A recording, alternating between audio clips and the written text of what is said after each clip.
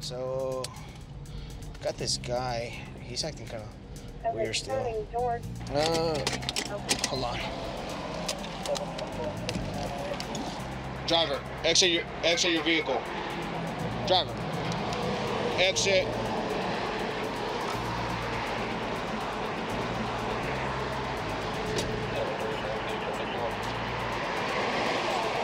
Come here. Come here.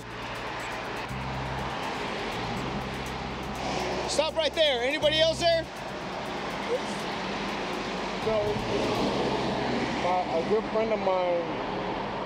Front seat and the back seat? Where's the back seat, Pat? Is he behind you?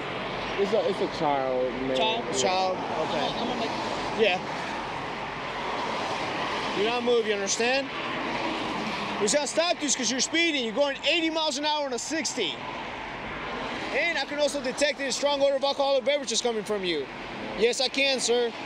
You can lie to me all you want, but I know what I can detect, okay? There's a 2-year-old just laying in the back seat asleep. It's her car and her child in there, and she's so messed up, she has no idea where she's at. Okay. How come your child is not secured right now? He's not, your child is supposed to be in a seat, in a child restraining seat. Your child's not even on a seat, it's just laying in the back seat, ma'am. Here's the thing. Do you understand how dangerous that is? The thing is, like... There's no thing. She picked me up. Who's she? Are you talking about the driver? The driver wasn't a she. She's heavily intoxicated. There's a 2-year-old right there in the back seat just laying down. I mean, she has a seatbelt, the middle seatbelt on, but I mean, that's not gonna protect the child. If they would hit somebody, that child's just gonna go through the seatbelt. I'm gonna go ahead and start CPS because it takes them so long, yeah. And then if we don't need them, we can always cancel. Okay. Yeah, we're gonna start, like you said, CPS and somewhere for a child because that's not a place to be at right now. Okay, so how much have you had to drink? Some wine.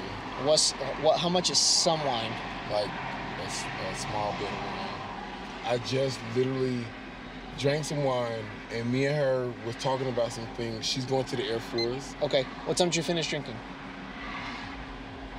About 10 minutes ago. About 10 minutes ago? I drank like a bottle of wine. Not even a bottle of wine. A bottle of wine? It was 3 of us with a bottle of wine. Come here. Come here. Come here. Come here. Come here. Listen. Just go sit with him and talk with him. Listen, you're gonna come and talk to me over here. Your child is gonna be with Trooper Foster. Okay? Ma'am, you can't even stand up by yourself. Okay? Yes, I can. You can't even, ma'am. I'm telling you right now. No, I'm good. Listen, you're not under arrest right now, but if you start acting up, all right, let's come on. Let's talk over here. We did call CPA to come for a child because she's going up and down, swinging up and down, but it's definitely, I think, one of the worst situations that we could have. Who do you have where the baby can go? Nobody. To my house. That's all. Because that's my son. Okay. Do you have a family member? No, I don't. My parents is dead. I don't have nobody. My friend was in the car with me, and she's gone, so take him, I guess. I don't want to take him. Okay, well, you got to do what you got to do, so take him. When we're doing the search, we found this open container right here. Sangria in the passenger seat where the mother was sitting at. Also, this vial, which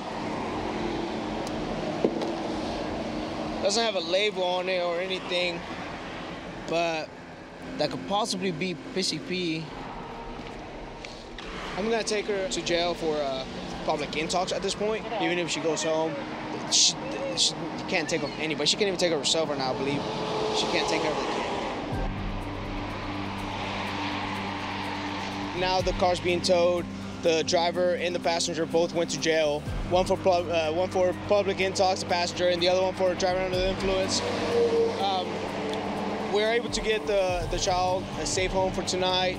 As a parent, it sucks. I mean, it's unbelievable.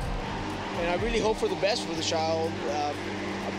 I'm probably never gonna see it again, but I hope the best.